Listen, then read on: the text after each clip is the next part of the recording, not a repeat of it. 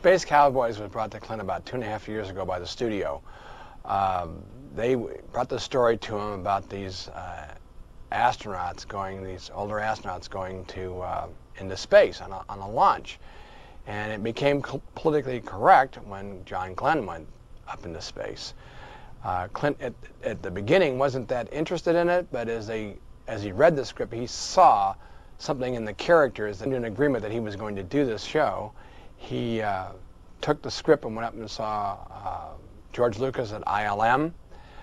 George had a lot of ideas because there's a lot of shots to try to create space.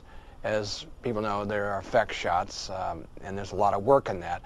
So they came to an agreement on it, and Clint came back here and started finishing the show we were working on. And George and his group started doing drawings and figuring out the shots we were going to need and what he thought was going to take to make this work. And so they started animating these shots, and then before we shot the film, they brought us down a tape of one of the scenes they did with some animated movement of the characters and the action and what was going to happen, with voiceovers by the actors from their people working there saying the lines and trying to figure out a timing of how it was going to work.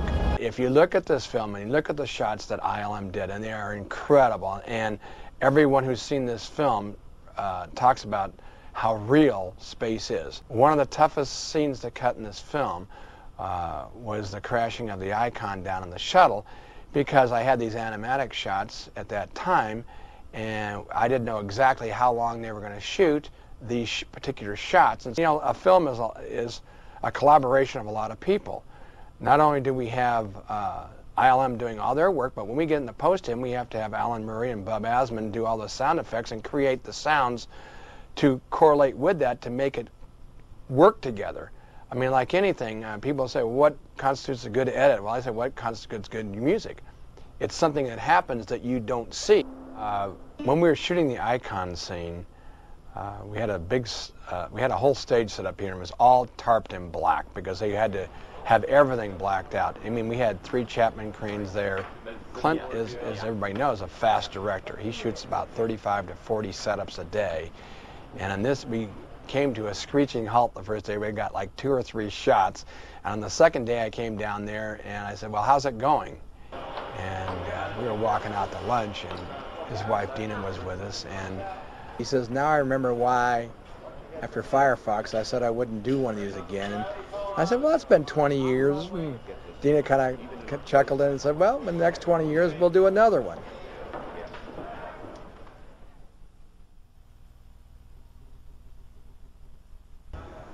Hey, wow, look at that. That's right. And when I meet those guys, that makes me feel good, that they can sit with their family and go, hey, look, you see, boy, they got that right, instead of what they normally do.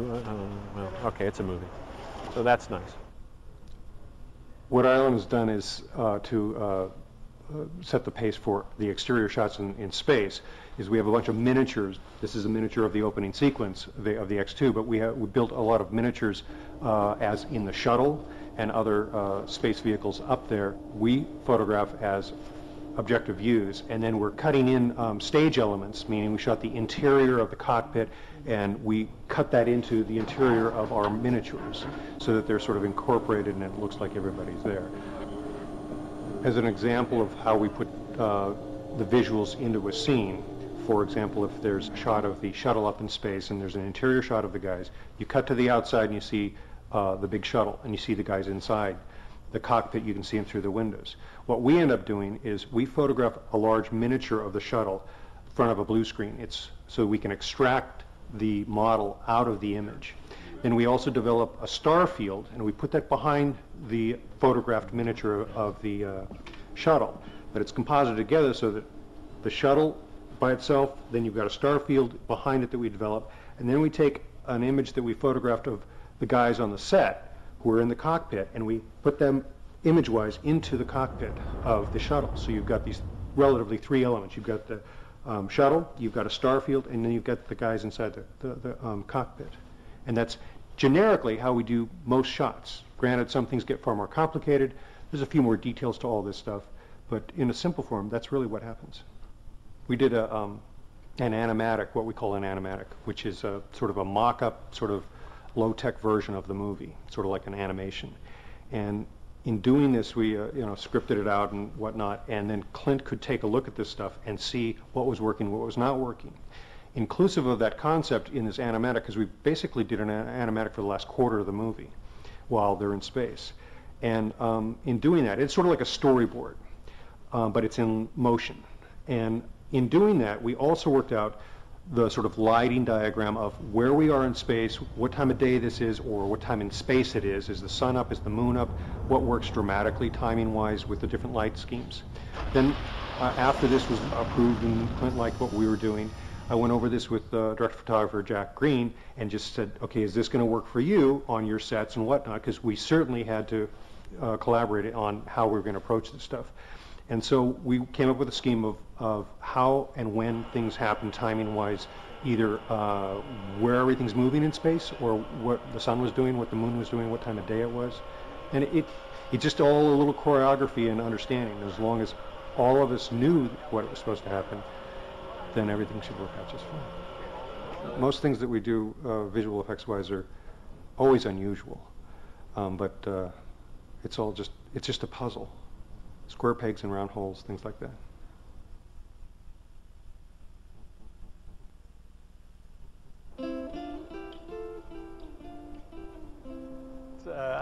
Well, pilot, I've never had an ambition to be a jet pilot either. I fly helicopters, but I never got into the idea of going into space and being stuck in a little tiny compartment like those guys did. When you think of the X-1 and the X-2 program, they wanted it badly.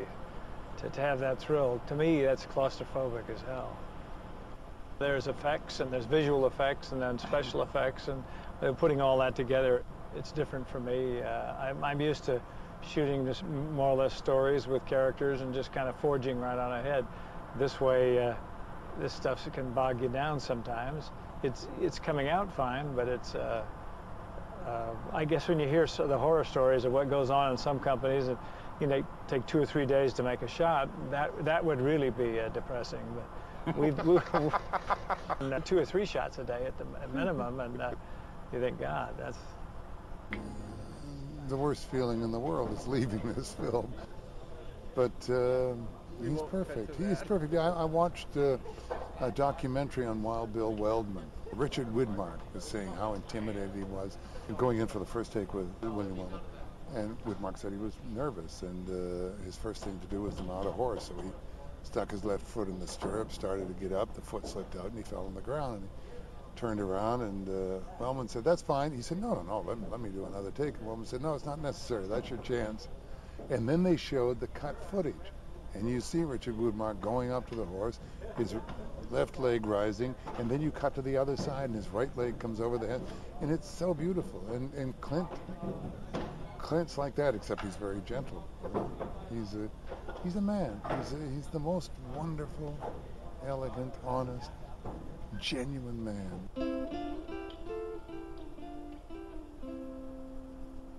Yeah, my history with Clint goes back quite a ways. I can't even remember the year.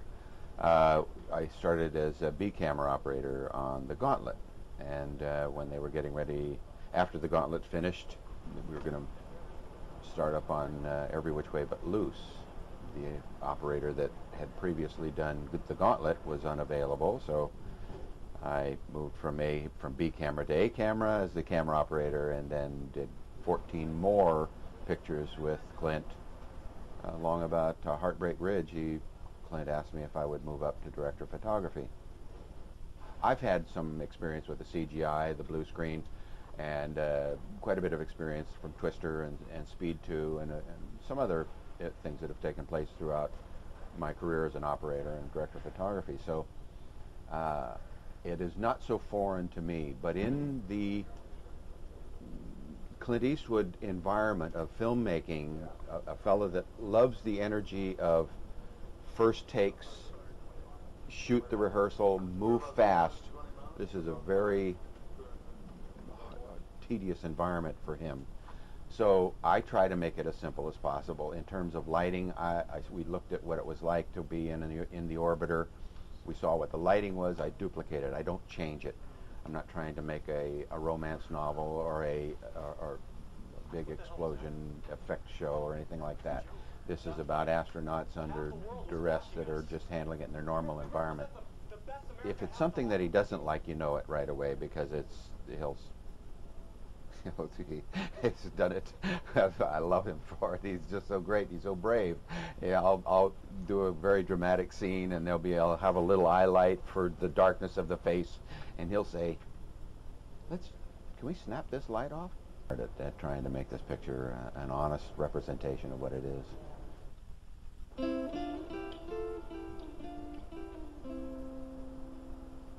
Now this is the middeck, and they go through a hole here up into the flight deck is above this, and actually there's just, on most flights, there's 4 in the flight deck when it takes off, and 2 are in down here. But Clint wanted all 6 up in the flight deck, so we've lengthened that. We've made it a little larger. We added 4 feet, and that's 4 feet of lots of instruments and technical things. We worked closely with ILM, and they're building models. I think they're building about an 8 or 9 foot model of the shuttle, and then they're also building the satellite, of which we're matching just a section of it, but it's a very complicated set. I think we've been drawing on that for 2.5 or 3 months. We're matching Mission Control at Houston. Big, beautiful set with all the consoles and the TV screen. Physical condition, age really isn't the issue. There isn't anything to say that someone could not do that even if they were older. All right, Cowboys. Get this large Russian satellite out of Earth orbit and to the moon. And so that's not something that's absolutely easy to do. When the orbiter re-enters, it really does glow. There's hot plasma off the orbiter that's being projected, and on a clear night, you can actually see it. We will see it come over Texas, depending on whether it's a ascending node or a descending node entry, and you can actually see it through the sky. So it does actually get hot, over 2,900 degrees on the leading edge of the orbiter. Yeah, it gets that hot.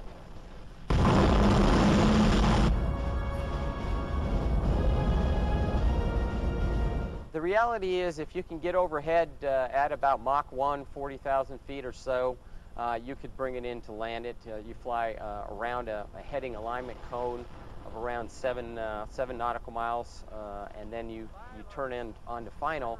Once you get onto final, we're trained.